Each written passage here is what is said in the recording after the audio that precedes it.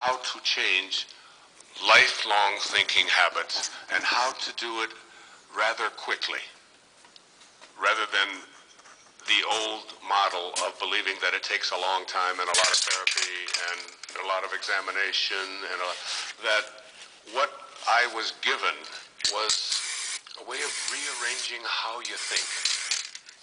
I call it the excuses be gone paradigm.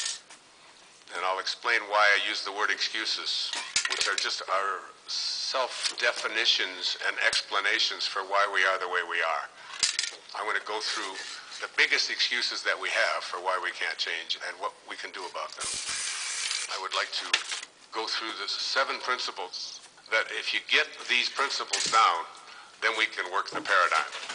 And the paradigm is a way of you examining what it is that you have been doing for a lifetime that you would like to be able to change, no matter how difficult or obscure or fanciful that may sound to you, that you would like to be able to shift around these long-held ways of thinking that are justified by a whole host of excuses, which I'll go through with you, okay? And I want to work it. And I've invited some people here who've got some real things to work on in their life that I would like to work with in front of you, if you're willing. So we'll try to just mix it up the best we can. Now, one of the real keys to moving into a place where excuses are no longer a part of your life is to live what Lao Tzu called a Tao-centered life, T-A-O, Tao-centered life, or what in the West we call God realization. And Einstein had this wonderful line, it's like, I'm just paraphrasing it, when they asked him about quantum physics and so on, he said, it's all details. I'm not interested in the details. He said, the only thing I want to do is to learn to think like God thinks. Whatever God means to you, and you can be an atheist, it doesn't matter, It's like whatever God means to you. To me, it is that invisible, divine energy source from which all things originate, to which all things return, which no one can dispute. Everything comes out of spirit. Everything comes out of invisibleness. Everything, including you and me and everything you see around you. Everything that is proved was once just imagined. And we are the products of God's imagination. We come out of that source. So what T.S. Eliot was speaking about was returning to the place from which we originated and knowing it for the first time. He was speaking about dying. I'm speaking about being able to do that without dying, without leaving your body. To get to that place, to know your source and to live from it for the first time. I've written books about, like way back, from Erroneous Zones, which was overcoming self-defeating behaviors and all of this. This is so different than that. It's really about connecting so closely to God consciousness that excuses become an impossibility, or explanations for why you're not the way you were intended to be or the way you would like to be are no longer a viable way for you to talk about yourself or anything in your life. You become one with God. You literally become God. And when you go there, you begin to just very slowly, very gradually, as you really work at banishing the ego, at least taming it and just pushing it to the side. As you get better and better at that place where we've always edged God out with our ego, and get to the place where that's where you are coming from, that you start to access divine cooperation and synchronicities and the things that you were looking for and so on that always seemed to elude you before. And even the things that are eluding you are things that you say thank you for. Getting to know God, not from a religious perspective at all, but just from a knowing perspective. It's been my experience that people who talk about religion almost always want to argue about it. And people who talk about spirituality just want to share it. And that's really one of the big differences. There's nothing to argue about here. This isn't going to contrast in any way with any of your religious teachings. And even if it does, so what? You know, you say, well, that's just his point of view.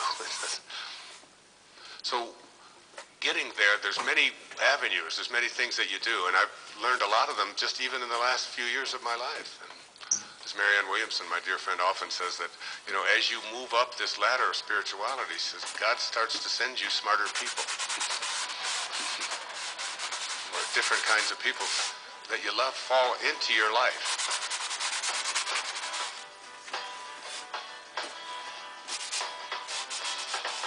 I am going to go through the 7 principles for what I call an excuses be gone way of life. Every excuse is a misalignment. We're going to think like God, and God never uses excuses. It's a 7-part paradigm that was channeled to me on how to really examine habituated thinking, subconscious thinking, whatever you want to call it, that has led you to believe that you have to be the way that you are. So there's really 2 components to living the Tao. One is learning what to think. 2, which I think is even more significant, because just because you know what to think doesn't mean that you know how to go about changing these thought systems that have been so much a part of your life. And I'm not here to put anything or anyone down. It's not about finding fault with all the things that happened to you when you were a kid and what your parents did wrong, and cultural influences, and going back and then judging it and then trying to come to grips with it, which different kinds of therapy promote and so on. And it's fine if it works, but that's not what this is about. Aristotle, I think it was, said that habits rule the unreflecting herd. We become like sheep because our habits are what rule us. And shifting out of that space into one in which we, at any given moment, at any given time, whatever it is that you would like to see changed in your life, you are on top of how your mind is going to be working all the time. I don't call it the conscious and the unconscious mind. I call it the conscious and the habituated mind. I don't like the concept of unconscious because it implies that we're impotent when it comes to dealing with it. After all, it's not conscious. I can't help it. It's just what I do. It's what happens. And beginning to see the ways that you've traditionally allowed yourself to think and act and behave, it's just a habit of thought. And if you can get a hold of that thought and begin to examine it and see it from a different perspective. The display quote for this book, you know, every book has a display quote at the very front, it's like a sentence or just a statement that summarizes it all. The display quote for this book is, don't believe everything you think. Hardly any of the things that you think really hold up under scrutiny.